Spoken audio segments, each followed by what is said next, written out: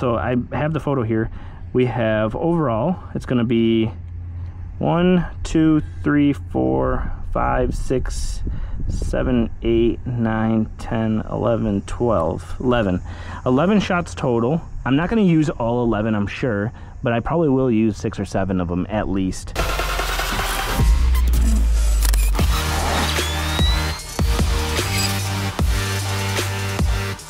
Guys, this is the unofficial vlog episode 1. Today will kind of be me testing out kind of the format for this little series, which will be kind of an FPV slash third person of me working on things and taking you guys on shoots with me, kind of showing off the whole process and then some of the final shots.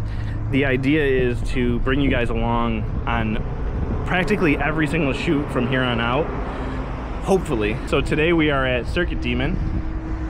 They have a absolutely beautiful red 488 Spider in. So I reached out to the guys and wanted to test some footage and get some awesome shots of that thing and basically bring you guys along with me. So yeah, let's hop into the FPV. So here's the 488 Spider. Absolutely crazy. A little dirty, but nothing Photoshop won't be able to handle.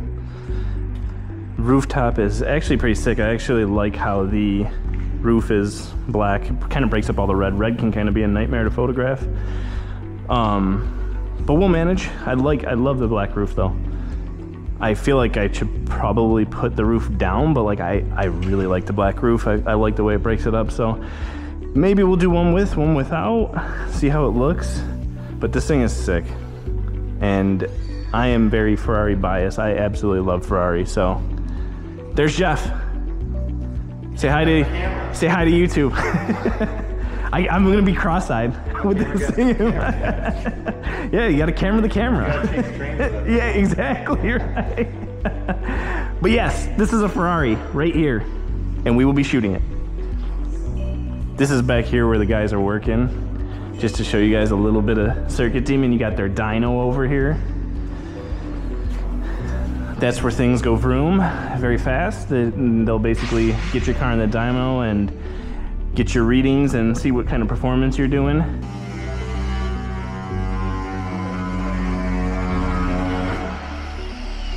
This is Matt Miller, one of the techs here. It's such a test. Like, I'm so not used to having a camera on my head, but I feel like a fucking, like this?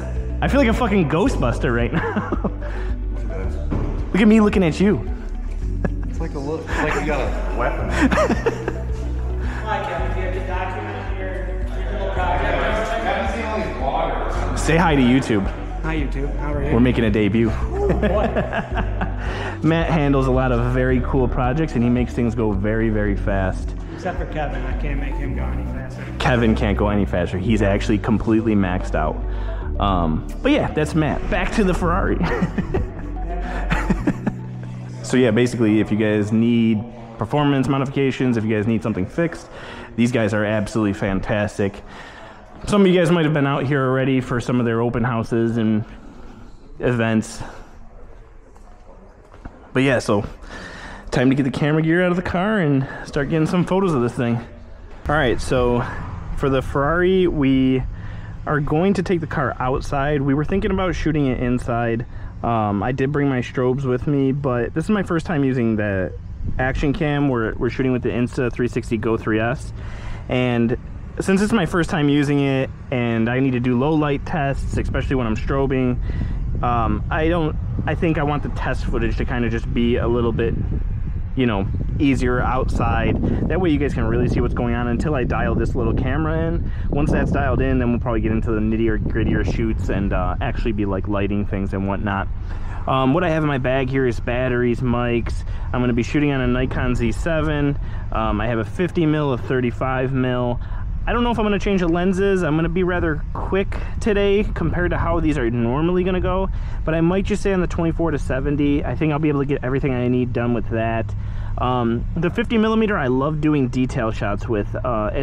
you know, little trinkets and shift knobs and logos inside the car and whatnot. Sometimes you get that buttery depth of field. That 1.8 or 1.4 goes a long way. Now, the exterior of the car, I usually never take off my 24-70, again, unless I'm doing like logos or just a headlight and I really want to separate the background. I feel like you go through a phase where like you shoot everything on 1.8, 1.4, and then you slowly come out of that phase and you're like, oh, I don't always need the background completely blown out. If I was shooting portraits and stuff, hell yeah, like I love the separation in portraits. But sometimes with cars, like the location builds a lifestyle and you want to see those things. I want to see what's in the background. I want to see, especially when I'm doing composite, I don't want a super blurry background. I'm going to go find a background on the internet to just blur out again. No, I want to work with something that's a little bit more in focus to help build it. If I'm putting a marina in the background, if I'm putting an ocean in the background, the sky, a crazy cloud, a storm, mountains, like I'm going to kind of want to see those things since I'm putting those elements into it. That's just on the composite side of things. I probably will grab a couple of buttery video clips. I got my DJI RS3 that will probably link the camera up to, just to get some buttery clips and kind of feed them in somewhere. Nowadays, as a photographer, you kind of have to be a videographer too, so I feel like at every single shoot I'm doing photos and videos no matter what. We won't be miking up the car or anything today, no rollers today. We're really just kind of getting our feet wet with the FPV cam and figuring out what I need to do differently for the next time I go out and really perfect this format for you guys. Let's get that car outside and get to work.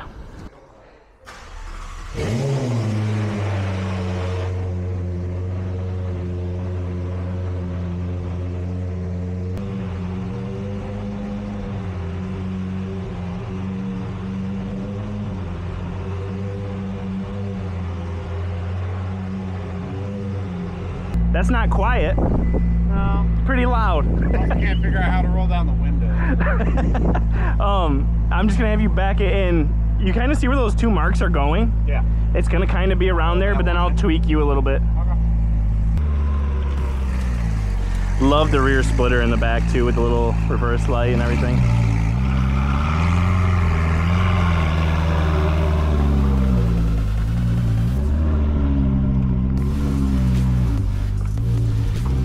I have a feeling this is gonna photograph really easily.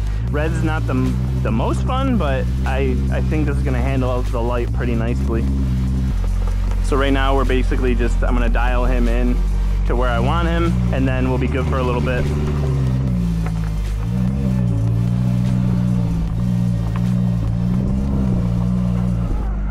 Right about there.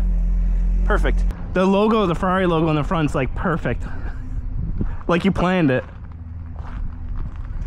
Like on that note also, like every single car, especially exotic cars, like they should just come with where the center cap just refixes itself right into the center. Right. Like I don't know why that's not a thing on extremely expensive cars, but like Just Rolls Royce. Just Rolls Royce, but like every logo should be Floating upright. Like right, like obviously he's an absolute parking professional. I mean, look at look at the Ferrari logo here. Just look at that. It's like, so some people Let me have. tell you, I did do that on purpose. I believe you. Some people have a knack for it, but most don't, and they're usually always upside down. We have to, as artists, flip them, and it's annoying. Jack the car up. Yeah. Yes, right? Find wheels on Google. Yeah. Just want like a good front, a good rear, couple of details, something to test this camera out, and get my feet wet, basically. Talking to the universe. All right, time to go get the stuff out of the back of the car, set up the camera on the tripod, and get to it. Get going on the photos. I'm going to maybe just do the couple video frames that I want to do right now, which it looks like we're going to need a variable and D-filter because it's too bright out. So this is going to help me just buy some stops back, because on video you can't you don't want to just start increasing your shutter to get the exposure back, because you'll get jitters. You want to always just keep your frame rate doubled. on the shutter side of things. So since I'll be shooting at 30, I'm at 60, and that really doesn't buy you a lot of space as far as exposing correctly in like conditions like this, 10 o'clock in the morning here. Now this should help buy back some of that. You guys, I don't know, like this is what I mean about testing. Like, I don't know if you guys are just gonna see like the glare on the screen, but right there, yeah. So now when I spin this, it's basically like I'm changing my shutter, right? You've seen like the exposure really change so that I have a good shot here. Something like that looks good, because I want to leave the camera at like 2.8, because like with this 24-70, like I want a little bit of a cinematic look. So I don't want to like go higher with the f-stop, because then I'm going to lose some of that blur. So yeah, this is how you achieve that little variable ND filter. I am using a ProMaster. I don't know if you guys can see that. I don't know what you guys can see, because this is the first time I'm doing this, but it's a ProMaster 82mm, and I have a adapter on it so it fits the lens. All right, let's get this thing on the gimbal.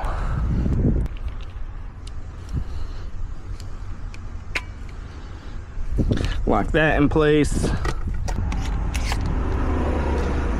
Lock that in place. Turn it on, and it should be just kind of ready to go. I have it in a vertical format right now. There she is. I am going to polarize for the front, and let's get a couple of video frames in. Since the video on YouTube, normally I'll shoot these horizontally, I think, but I'm set up for work on vertical. So we'll shoot some Instagram reels here, or a quick little reel. I'll add it into the YouTube video vertically like this, but normally I think here I will put in some, you know, kind of smooth shots of what I'm shooting horizontally, since that's the format we'll be viewing it on YouTube. So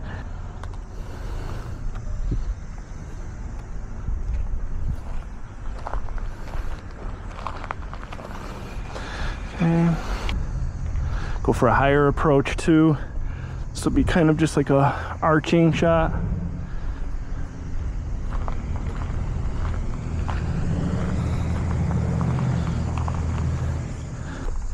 Do like a spin on this logo.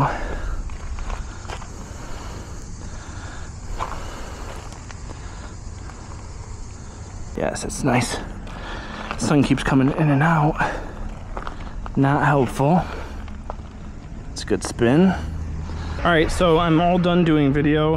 I just wanted a couple of frames just to utilize for whatever, you know, some short form content, just to say we did it. I mean, the Ferrari's absolutely beautiful. It's hard not to, but I took the ND filter off. That's back in my bag. Zipping this up. We have this little guy's off my camera now. He'll go back here. Basically gonna break down the DJI rig, and then we're gonna go to a tripod and get some photos done. All right, so now we are gonna go with the tripod and go get some layering. And the reason why I'm going on a tripod is because I'm gonna do bracket layers with my CPL filter. And then I'm gonna do some exposures, different exposures, and then sync them all together to make sure I have the shot I'm looking for. As big as a fan I am of Ferrari, I actually haven't shot too many. There really isn't that many here in Rochester. Rochester used to have a great car scene. It still does have a good car scene. A lot of people show up to a lot of the Cars and Coffee events and whatnot, but I mean, it could be better. It could be more cars. So we are gonna go head over to the car. Ferrari's obviously still in the same spot. When I was shooting the videos, I was really liking an angle here. Oh, we're gonna switch into photo mode. We're gonna polarize for the hood and the window, the front windshield. And you can see here, there's a lot of things I'm gonna have to deal with, but the final photo will take care of a lot of things. So rule of thirds, I'm just gonna try to get that car out of the center frame, something like that. So this trailer and stuff, I'm not too worried about it. Like that's gonna come right out in Photoshop, and I don't want to go tighter because that's not the photo I want. I want this photo, and that trailer just comes into my frame a little bit, and that's okay. A little bit lower, a little bit more aggressive. These can come out a tiny bit more. I see a lot of content online, and it's like a lot of handheld stuff, and the style in which I shoot, it's just not gonna work out because I'll shoot a lot of brackets basically. Hopefully the sun kind of chills out because it's jumping around like crazy. We're gonna go with a warmer picture to start off with. We're gonna go a little bit darker. So now I'm gonna shoot at like f7.1. We got our focus. We're gonna go manual focus now. So I locked in my focus basically. The car's gonna stay stationary. So now I'm gonna shoot. I'm gonna get an exposure for the sky. Here's probably an exposure for like the front bumper and the hood and maybe the window. Let's go one more brighter for like the headlights and maybe some of the tires. Now I'm gonna shift my CPL filter so you can see, I don't know if you guys can actually see it, but my CPL filter there is now working. Instead of working on the hood, it's working on the side of the car. I'm not changing my focus, I'm keeping my focus locked. Now I'm exposing for the side of the car. We're working over here now. I'm exposing for the side of the car. I don't know what you guys can see with this screen because of the brightness, but I'm gonna shoot one frame. I'm gonna shoot a brighter frame. This last frame's probably a little too bright, but it's probably for the dark wheels. I'm gonna shoot another really bright one of these wheels right there. The sun just went away, so I'm gonna grab, just to say I have it, I'm gonna grab one frame of the hood, and then I'm gonna grab one frame of the side of the car, just so it's like I have like this smooth, very even color. So now if, when I'm in post, like if it matches up and it looks okay, maybe I'll take those frames, but then put them back in my sunny frames. Now I almost would maybe be able to cheat that I lit the car, because when I actually expose and edit those overcast shots, it's gonna look pretty smooth, the reflections and whatnot. So but yeah, I'm pretty happy with that. So I have the photo here. We have overall, it's gonna be 1 2 3 4 5 6 7 8 9 10 11 photos. So I'll take those photos, I'll combine them all into one and get my car layer done and get the photo ready for whatever direction I want to take it in next. Now what I'll probably do is, just because one of them aren't out here with me, I will get some detail shots. I'm gonna go back into auto-focusing mode. We'll get a shot of the wheel. I'll go a little bit wider here. I'm gonna go with this kind of aggressive lean. And we're gonna polarize for the side of the car. We're gonna go a little bit more shallow. We're gonna go f2.8 here, just to get a little bit more of a fall off and a blur. We're gonna go a little dark, just to make sure that we're not clipping on the windshield up top. We're gonna turn our CPL filter, another CPL filter turn for the windshield. Now we're looking at like this side window and like right by that carbon fiber little duct work there. Oh, that works. Now I need a frame of the front polarized, but a bright frame of the wheel. I'll take that wheel and tire with me. That looks great. And then I think we're probably good on that. That one's pretty easy. So again, like just thinking like a compositor, like I'm already thinking in the back of my head that like I'm probably going to like remove this location just because we are in like a little bit of a time crunch and whatnot, and I want to, it's such a crazy car that I want to come away with something nice. Just make sure we're recording here still. We're running out of battery. But yeah, so I want to make sure we come away with something nice still. Basically gonna try to do something back there, either make it a little bit more tropical or something that's not like just the backyard of a shop for a car of this caliber. Maybe if it wasn't something like this, you could still get a beautiful photo here with that subtly blurred. Like, I'm not saying you can't. It's just personally not my style and the way I like to edit images, basically. So right now, obviously, since it's a convertible, I should probably take some shots of the convertible aspect of it. I just really like the roof, but we're gonna get some shots without the roof. So that's what we're trying to do here. We're trying to get this bad boy to lift up. Right now it's yelling at us. Here we go. Here we go, baby. It's happening right in front of our eyes. Shout out to Ferrari. Oh, look at that. Look at that, Italian engineering. Oh, nice, and some of the black stays with us. Love it. Yes. Oh, the seats are beautiful. My God, I'm glad we're doing this. Can you imagine driving this thing with the top down? Oh, I imagine it every single time I close my eyes and go to sleep. Every single time. Can I just get you to put the windows down? And then we're good. I don't want to be that guy though, you know? Oh, let me put the top down, but the windows up. Like, what's that? What is all that business? If anybody on here, on YouTube, is doing that, explain to me why you're doing that, okay? It's all the way down. There we go. Hell yeah. Now I guess we're gonna get some interior detail shots because it's just begging for us to do it. All right, let's get into it. We're gonna get a couple of rear full shots, a couple of interior shots, and then we're gonna be out of these guys' hair. The rear might look better than the front. I mean, holy crap, the diffuser is absolutely insane. Like I said too, like the two humps where the roof went in is so sick. So we are gonna go, how about we go, yeah, let's go a little higher. That way we can see the humps, we can see that there's no roof on the car. Instead of having like the exact same shot as the other one, we're gonna shoot this one a little bit higher. We'll get some interior shots. I'm hoping I don't run out of battery on this little device. If I do, I'm gonna start bringing an external battery to charge it on the fly with me.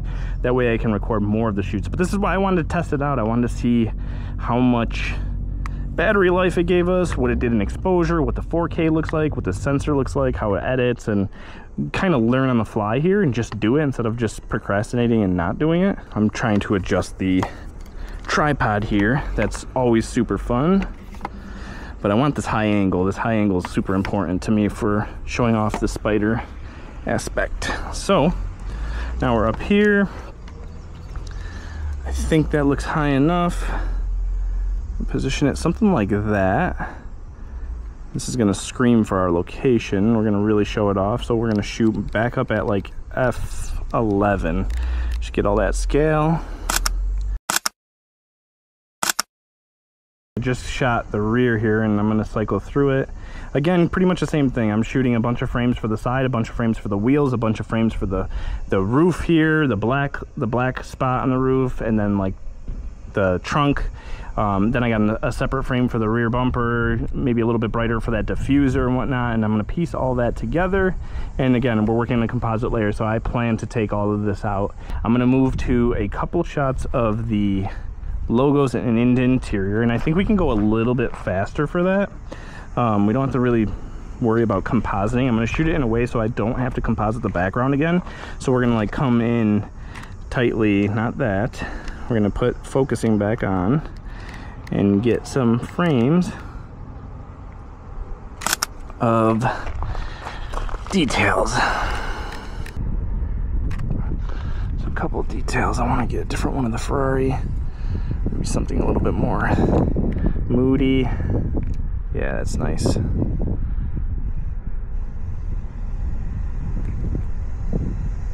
Like that. You're really just kind of playing around with a ton of different little angles and seeing what works. I love this. I'm gonna work on the steering wheel there. It's gonna be a little dark. We'll see if we can buy it back a couple of frames in, or a couple of stops in Photoshop. But I love having like, for this carbon fiber little here that's blurred out, kind of that texture and that reflection I'm getting. And then let's get a shot of these seats. All right, so we are all done. This is the little hat clip that I was using. We did run out of battery, unfortunately, when I was shooting some of the interior shots. Obviously, next time I go out, all I gotta do is bring a little charger with me, I guess, to keep popping it on. Also, as I go out, I won't be like trying to record everything. I'll like dial in on exactly like what I want to show you guys instead of like some of the boring parts. But over time I'll get dialed in. It's really got kind of toasty out here. But yeah, so now I switched over to my phone. I'm just trying to get this last little bit recorded for you guys, just to kind of give you guys clarity on what happened. Yeah, I think this will be the format moving forward. I think it's very easy to do.